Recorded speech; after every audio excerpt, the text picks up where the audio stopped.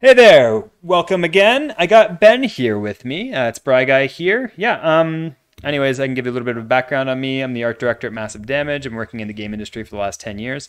I have a decent familiarity with 3D, 2D workflows, things like that. And I have some thoughts about the Steam Deck that's coming out. So I got Ben here with me, just help me bounce off some thoughts and whatnot so that I can articulate a little bit better. Anyways, the Steam Deck had its first embargo lift, which let specifically like three or four people. I only saw three or four people that had access to them, but they only had five games they could play with. So the five games they could play with were Devil May Cry, 5, Control, um, sorry, Dead Cells for some reason, but I think that was added as a sixth game. So the other big ones were, let's see, Control, Devil May Cry, Ghost Runner, and Forza. So what I wanted to talk about this is kind of my initial predictions of the Steam Deck. Is I think that it's going to be a really powerful handheld and it's going to outperform people's expectations under very specific conditions. And that's why I'm skeptical of the five games they've showed. Street Fighter V was the other one, but none of them reviewed Street Fighter V, despite the fact that neither Gamers Nexus or Linus Tech Tips looked at Street Fighter V, despite it being one of the games listed. And I think that's partially because it won't have any problems hitting 60 frames per second at the Steam Deck's resolution. But it's for me, the big issue with all of this is that what's going to make a Steam Deck game perform or not perform is one of two things as far as I'm concerned. It's the engine that the game's in and the API that it's using. In some ways, Sony's recent release of God of War on PC? Yeah. It was DirectX 11 only.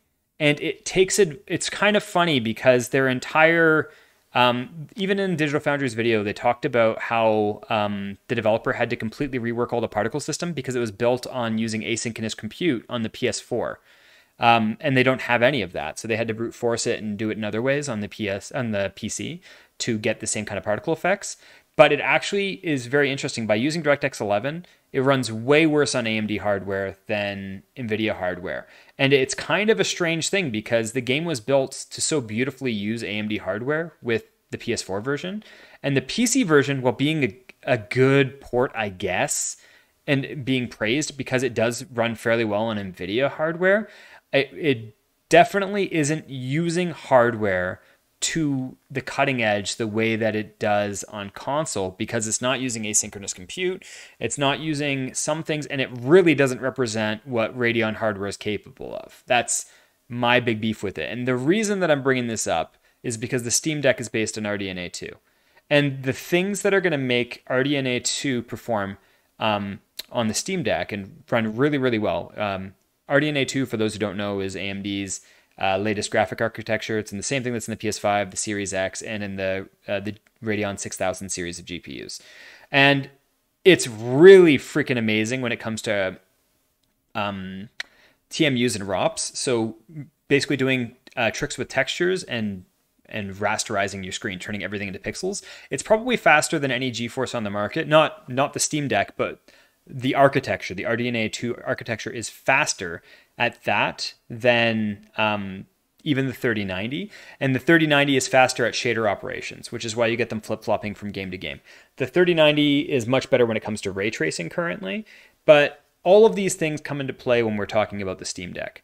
So the big things that I think we're going to see is obviously it uses Linux and it uses a Proton layer to translate code from DirectX either 11 or 12 to Vulkan on the fly. And that's how it operates. So, but DirectX 11 is terrible in some ways, but it's very good to develop for. It's a really solid development environment. And you end up kind of with less buggy issues to solve, but you lose a lot of potential performance. Sorry? I was going to say, so it's more stable, just it doesn't have like extremes.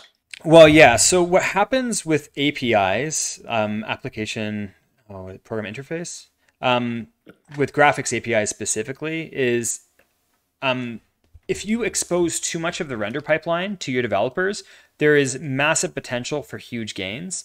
but there is also as much potential to ruin your own frame rate.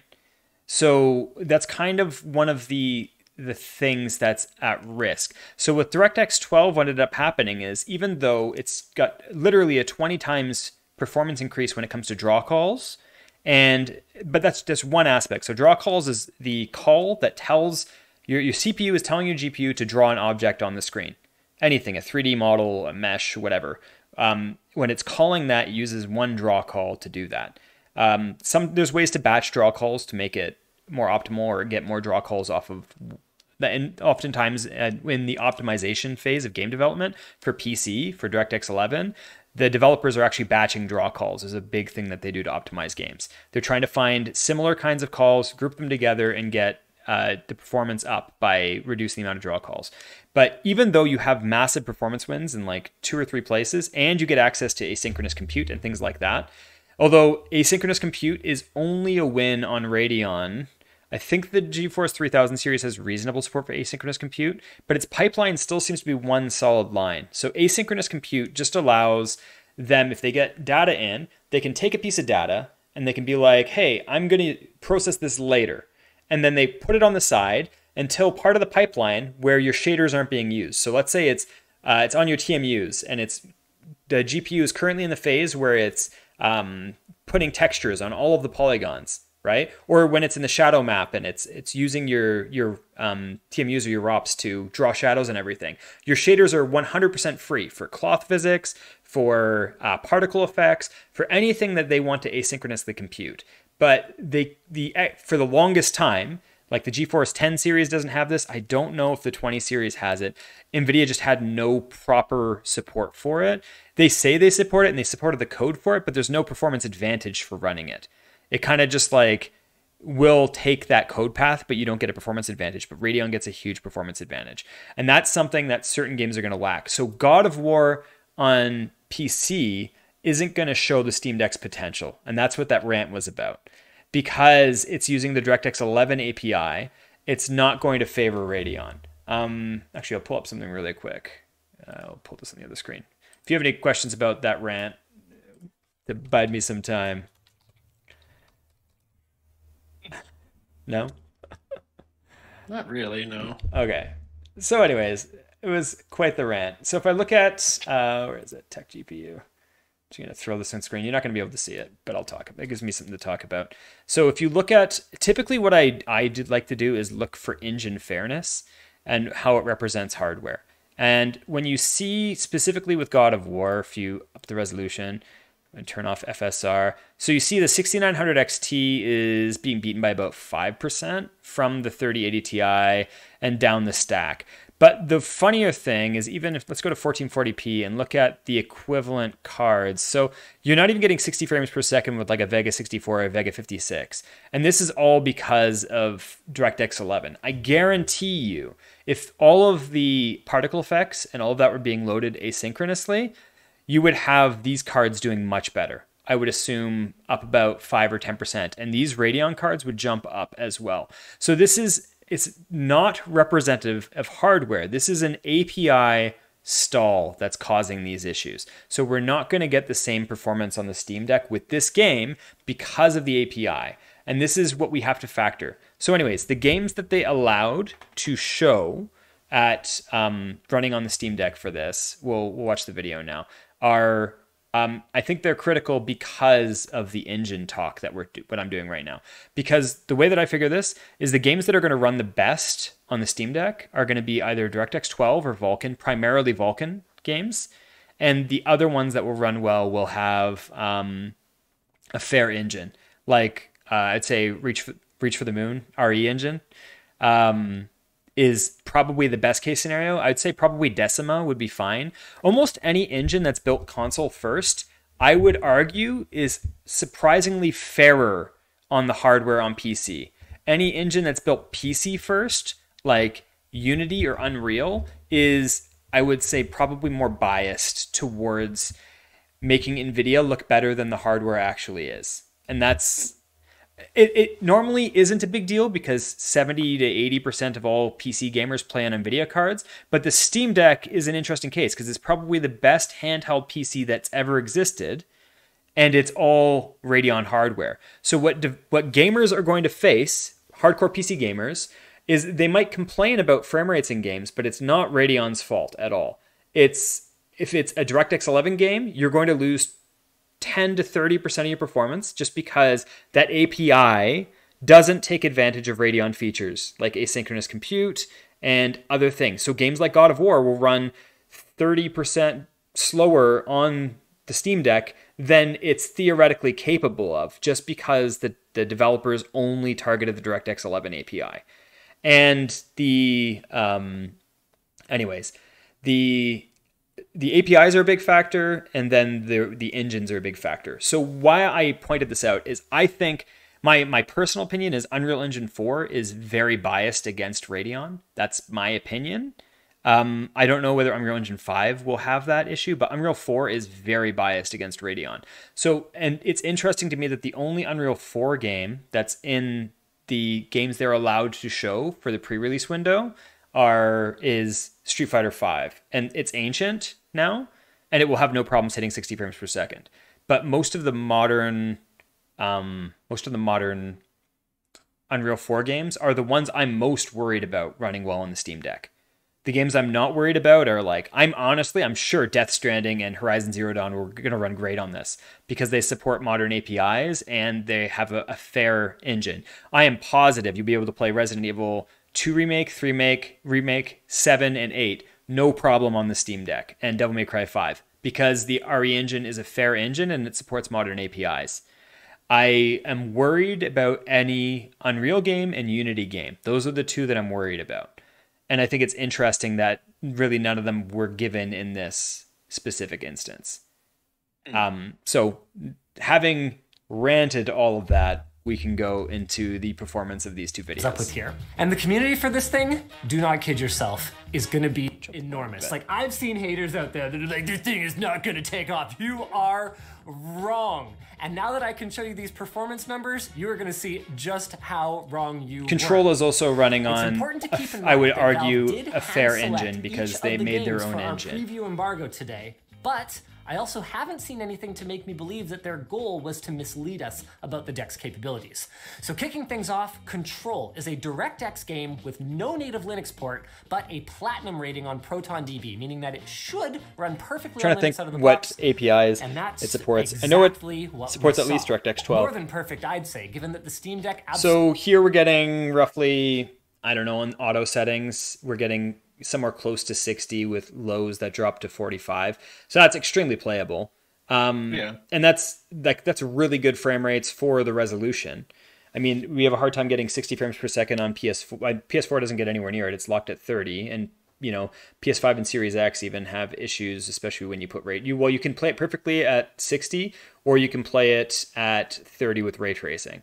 So 30 or unlocked? I thought it was with ray no, tracing. it's unlocked when you go into the camera view, the pick photo mode, and that's what they use to benchmark it. Like Digital Foundry did that. So, anyways, this here is a game. Yes, it's a high-end game, right? It looks nice, but it's a fair engine. It's their own in-house engine, and Remedy. I'm pretty sure it's Remedy. It's a fair in-house engine.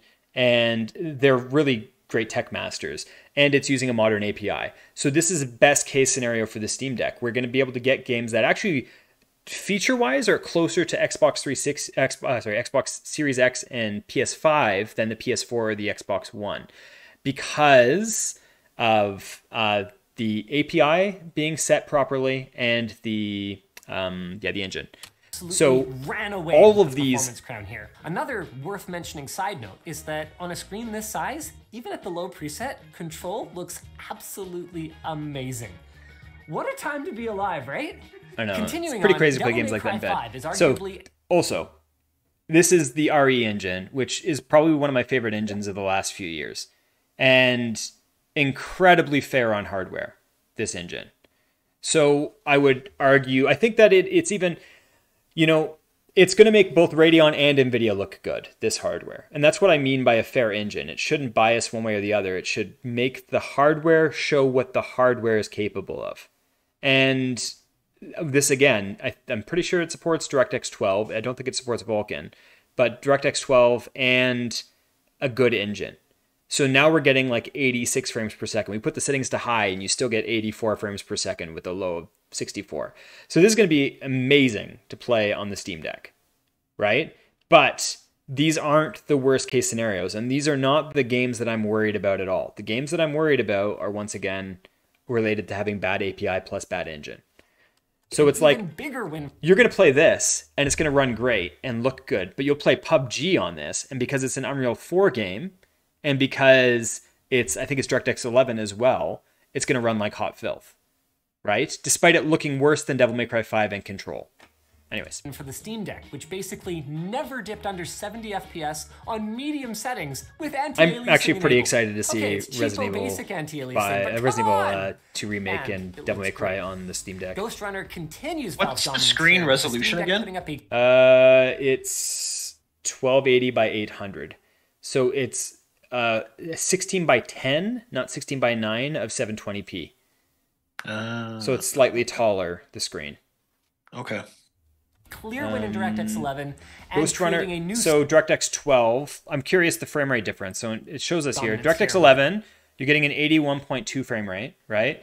So you lose out on, once again, specific Radeon hardware features. You lose out on half floats. You lose out on asynchronous compute.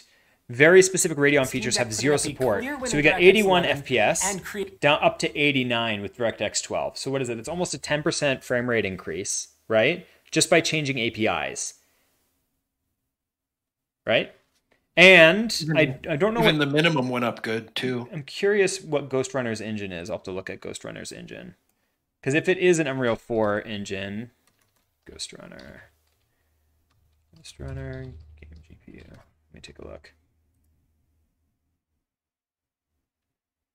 It almost always shows the... Why is this taking so long to load? Okay, let's see. Ghost Runner. So it is an Unreal Engine game. Okay. Look at the G4. Oh, you can't see it. Nope. But when you I mean, they only have the 5700 XT here, but yeah, it seems to be slightly underperforming, but actually not too bad in this specific game. Wonder if they did custom optimizations for it. Because when you use Unreal 4, like Unreal Engine 4, there's proprietary NVIDIA things you can just kind of pull in, but you don't have to use them. And you can also do your own optimizations. It's just most game developers don't. Creating a new standard for mobile gaming performance in DirectX 12. I mean, the deck's lows here managed to nearly outstrip the average frame rates of competing devices powered by Intel Xe graphics and AMD's last-gen Vega architecture GPUs. But it also isn't a completely one-sided fight here.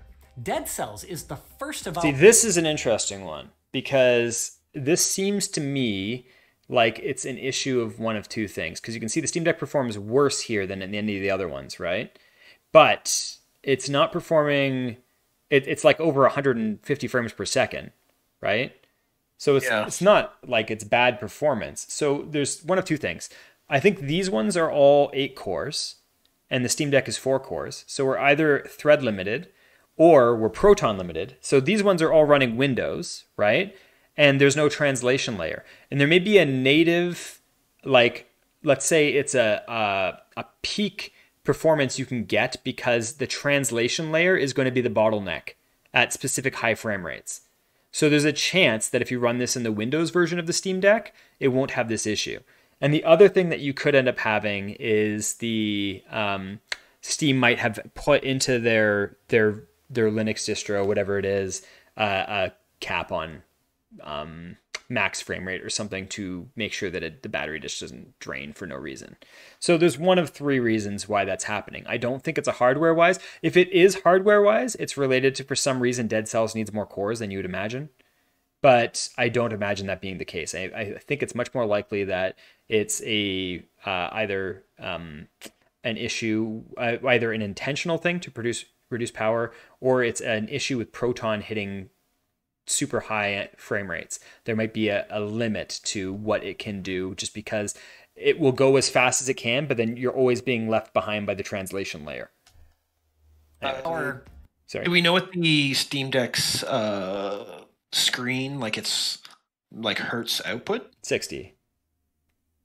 Okay. I was surprised. I was kind of hoping Valve would have done the first variable refresh screen. That's what I would have hoped, because I was hoping the Switch would have done it too, because you wouldn't have cared about as much the frame dips if they had done a variable refresh on it, but they never have. And I'm like, I don't imagine it would kill your battery anymore or have any other issues, but maybe there's a reason why people avoid it with portables. Why did Valve want us to look at this? Games. On the surface, it actually seems like the Steam Deck puts up an embarrassing fight here, coming in dead last. But we also observed that even though we unlocked the frame rate, SoC power consumption was quite low in this game. We've got a couple of theories about this, maybe around optimization or Valve doing something in the background to save power rather than push past 150 FPS, but we're not sure at this time. And we have no reassuring explanation for this next one. Massive credit to Valve, first and foremost, Forza for getting 5, Forza Horizon it's kind 5, of interesting because it's Microsoft showing a game that running scales at really all. well. But while the in-game benchmark reports, So this one just seems to have more tech industry-leading issues performance than here, it the has gameplay experience does hardware not issues. hold up. Both Jake and I experienced. So this is like a Proton Windows layer. I guarantee if you just play this in the Windows mode, like if you install Windows on the Steam Deck, this won't be a problem. Smooth, true to the frame rate report, but the experience of playing the game is uneven I'm curious and jarring. why, It because kinda they talk reminds- about rubber banding here, where the game will suddenly slow down and then speed up to catch up, right? And I'm curious because they're doing it through obviously the Proton layer. Why it would do that? Because that seems like some kind of CPU desynchronization issue, but I don't know. I'd have to look into it. When a video call gets buffered and then the speaker's voice goes slow and then goes fast to catch up and then slow and fast to catch up. But so anyways, the this open is source community the are primary thing I wanted to talk about with this video and with the next video. Just talk about the performance with both of these cards. So power consumption seems pretty good. The AC adapter could deliver. But I think as this is mentioned earlier, loading the system while simultaneously charging the battery reached so going to the benchmarks full on launch here. into DX11 without a DX12 option, meaning no ray tracing features were available at all. Running on wall power, the medium preset was the highest we could go without. They don't really compare it to other hardware. They just have the frame rates of the specific games. Their numbers seem the bottom one there is pretty comparable. It's not the best experience for a fast-paced game, and that's even without Docked entering combat. means it's just Still, plugged impressive into to see a the Yeah, they did power comparisons. change? Well, they did comparisons before without the docked, and the frame rate was exactly the same. So this isn't a comparison of docked versus undocked. This is a comparison of ray tracing versus no ray tracing, primarily. But they should have probably marked it in a way that was clearer, or just run them both undocked or whatnot, so that people wouldn't misread these slides. But this is ray tracing. So it's pretty cool that you're getting over 30 frames per second with ray tracing on in Ghost Runner at native resolution, which is promising for certain games, especially low tier ray tracing games like Resident Evil 8, right? That have some ray tracing features, but it's not going to break the bank. Like, it would be interesting to see how Metro Exodus full global illumination ray tracing runs on it, but because it does have ray tracing hardware, but it's pretty paltry amount of maxed out ray title tracing with RT on cores and on. maintaining a frame rate that's technically playable.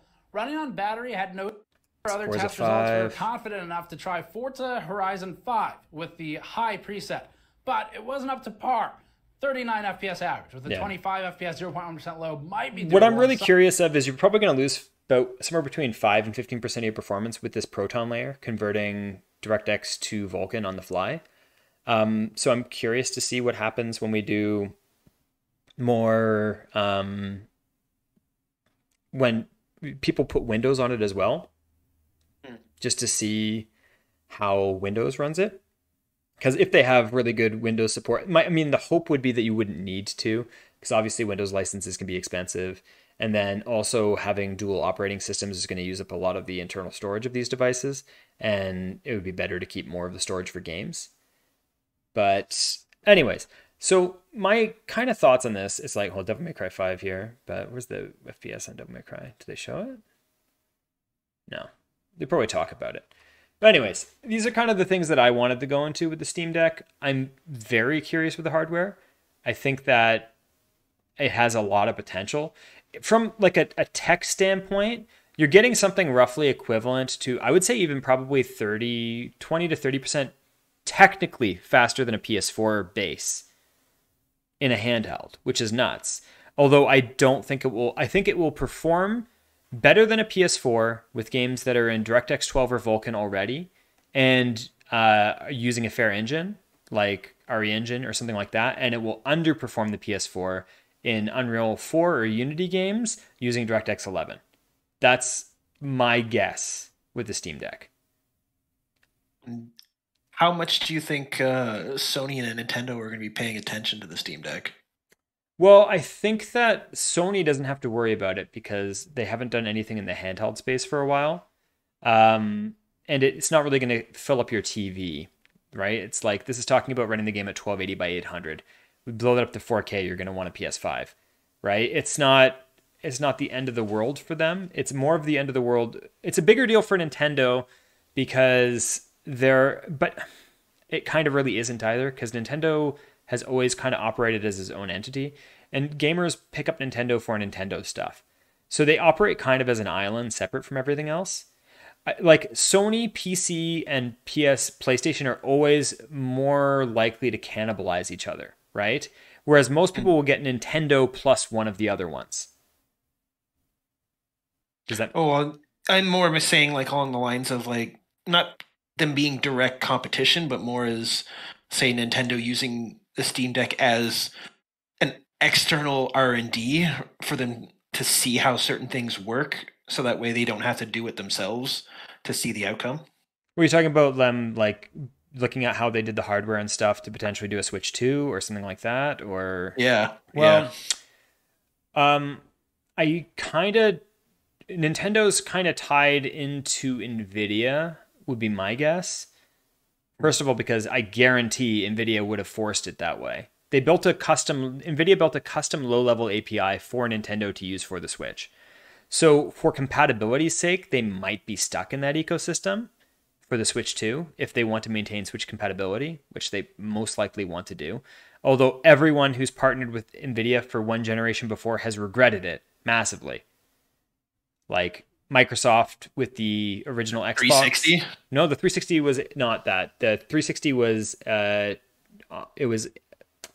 PowerPC by IBM and ATI at the time, before ATI was bought by AMD. Right. But it was actually the original Xbox. It had an NVIDIA. It was like a GeForce 3 equivalent, roughly. It was better in some ways, worse in other ways. And it was a custom GeForce 3, but NVIDIA wouldn't lower the price through the generation, but Xbox had to lower the price of the console to compete. So they were taking larger and larger losses on the hardware through the hardware lifecycle, and they hated their relationship with NVIDIA through it, and then they didn't want to work with them again. Sony worked with NVIDIA for the PS3, which had, oddly enough, a weaker GPU than the Xbox 360. It had a crazy but more powerful CPU, but they also lamented their relationship with NVIDIA afterwards. So because it pushed their prices too high and they couldn't get NVIDIA to lower the prices because most people who work with NVIDIA don't enjoy it afterwards. So I'm curious whether NVIDIA has put Nintendo in that position, whether they were just happy to have a hardware win, so they let Nintendo slide and they were kind of using pre-existing Tegra chips that weren't being used for phones anyways. So it was kind of like already NVIDIA's dumpster bin of chips that they put into it. But making new hardware going forward might pose more of a problem with Nintendo. So if we're looking at what they might want to do with the Steam Deck, that would be the issue. I think Microsoft would look at this and be like, great, we don't have to make a handheld. We can just put Game Pass on this and people can play their Xbox library on it. And they're right in that regard. And the hardware, actually, Microsoft's path is the most straightforward because all Microsoft games developed use DirectX as a base, and they use an alternate code path for the DirectX 12 API. That's what they use for Xbox Series X games. So we'd actually see really easy compatibility. You're going to see pretty decent performance on any fair engine game that's an Xbox game, I would say.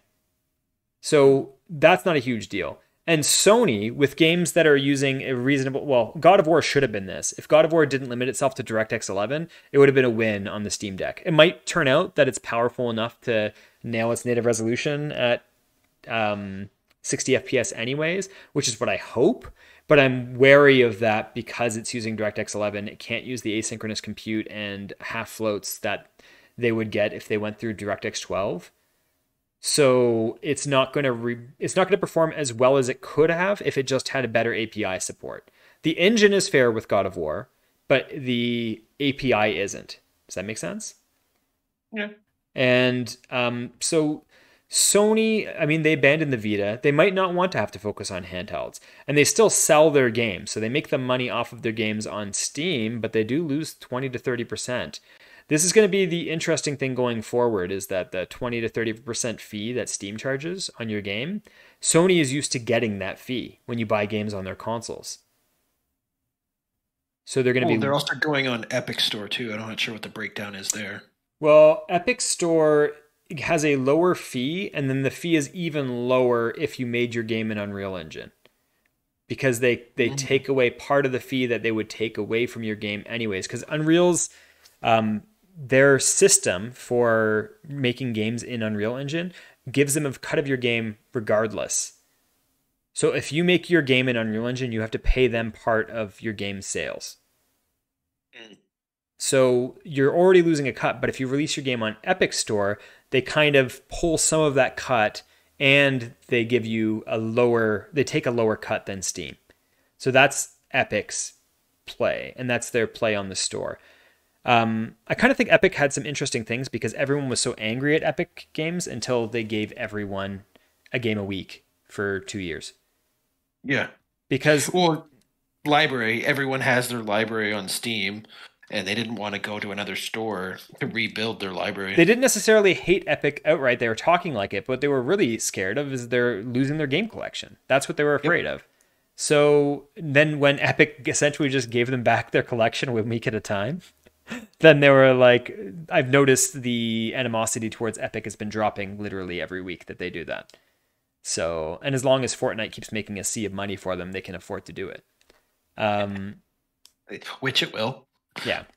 It's the Smash of PC gaming. Yeah. So anyways, I mean, this is primarily my Steam Deck rant. Is there anything you want me to... I mean, I'm most obsessed with the chipset and how you see, when you will know when it's running at its potential. That's kind of what this video is all about. It's about me explaining when the Steam Deck will be hitting its potential and when it won't be. And what games are actually... And this is the big difference between PC and console. Because, I mean, the only thing that really factors in on console is that sometimes the engines aren't fair to the console. Like, I always say it with Unreal Engine 4. Like, Ace Combat 8? 7? Which was the last one? Was it 7? Isn't it 8? I thought it was 8. It might be 8. Whatever. The most recent Ace Combat looks worse than Resident Evil Remake, looks worse than any RE Engine game, looks worse than any Sony native engine game because it runs on Unreal 4 and it runs on like 1080p on a PS4 Pro versus like RE Engine games which run at like checkerboarded up to 4K. So one axis resolution is half of 4K and the other one is true. And then they checkerboard up to it. So it's like those games both look better and they run at really good frame rates. So it's like there are engines that do not treat hardware fairly. And this is kind of what I'm trying to get at with the Steam Deck. Now, developers almost always have the option of tuning or doing things to improve it. Like in Unreal and Unity, you can rewrite the renderer, so you can make your game fair, but 90% of game developers don't do that. There's a very small subset of games, like Genshin Impact rewrote the renderer in Unity. That's one game that I'm pretty sure did that, to make it more fair across hardware, more or less, and make it look as good as they wanted. So anyways, this whole thing, I'm just trying to get at what's going to represent this hardware accurately. When you get, and I think that probably the best case scenarios will be like RE Engine games running in a modern API, or like Doom Eternal which is a fair engine game on the id Tech or the whatever version of id's engine, and running on Vulkan natively. Or Wolfenstein, the two most recent Wolfenstein games. Those games are going to show right out of the box without very much optimization, and you're gonna be like, how the heck can this handheld run this when you look at those games? But then other games like whatever, let's think of some Unreal Engine ones like PUBG or like, I'm trying to think of something else comes to my mind. They're going to underperform. That's my guess. This is my guess, is that they're going to look worse than you would expect and not run that well on the Steam Deck. But it's not a hardware problem. That is a API plus engine problem. And that's one thing that I care more about, because I'm always most interested when games are representing what hardware is capable of. That's my favorite thing. So I'm all for saying, hey, this aspect of it is weak. Like, I'm a little worried about the fact that this is only a 4-core design, and it's based on Zen 2, when Zen 3 is out and Zen 4 is around the corner, right? So it's interesting because the two other handhelds that they mentioned here, they show them in the Linus Tech Tips video. Where is it? The One X and something else? Yeah, so these ones, I'm pretty sure, I'd have to look it up, but I think they're using Zen 3. So they have a better CPU but a worse GPU, in a way. So because they're using Vega architecture and they're not using RDNA 2. So it's kind of interesting how they've used resources differently between these, because these four are all AMD hardware essentially, right? But these two just took it off the top of the shelf, right? They just got hardware off the shelf from AMD, and then the Steam Deck had a custom SoC built for them. So anyways, the other thing that you might be facing is more memory latency issues that would drop your frame rate on these other devices. Because on SoCs, memory latency can be a big issue. And I'm pretty sure the Steam Deck uses a version of DDR5, which is, it has latency issues, but it should be much faster. So anyways, this is kind of like my fixation on, I thought these results were interesting. And what I'm the most interested in all of this is what's actually showing this hardware's capabilities, and when are we seeing limitations that PC imposes. Anyways, any thoughts or? Nothing more. Yeah. Right now, anyway. Gotcha. I just blasted a bunch of information. Speculation, wild speculation. Anyways, I'm super excited. I do have a pre-order for the hopefully close to the release day. I'm having a bunch of games that I'm going to run on it. If anyone is interested in me testing specific games, I'm going to be most interested in testing exactly what I'm saying. Looking at Unreal Engine games, downloading several of those, seeing which ones cause issues, and then downloading several more specifically, I would say, fairer engines, and then testing them out. And then I would love to do a set of the RE engine, because I think those are going to sing. I think you can play Resident Evil 8 on this thing, and you'd be getting pretty close to PS5 settings at its native resolution. You might have to lower one or two things, but that's pretty crazy for a handheld. But most other games without the proper API and engine won't look like that. So it's kind of like the best case scenario for the device. Anyways, that's me. I hope you like this video. If you have any questions, or if you think that I got anything wrong terribly, please let me know, and I'll catch you on the next one.